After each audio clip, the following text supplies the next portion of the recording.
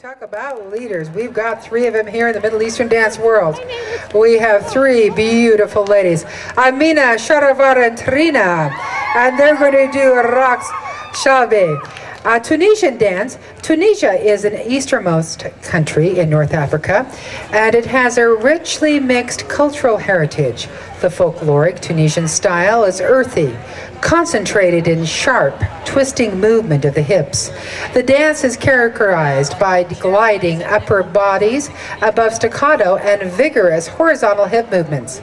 Amina, Trina, and Shahravar will perform a short version of scarf dance, Raqs al-Maharam, a flirtatious cafe dance, one of the most signature dances of Tunisia. Ladies and gentlemen, from Salt Lake City, and I guess we should say now Fort Collins, Shahravar? From Salt Lake City and Fort Collins, we have 3 beautiful ladies, Amina, Trina, and Shahravar. Whoopa!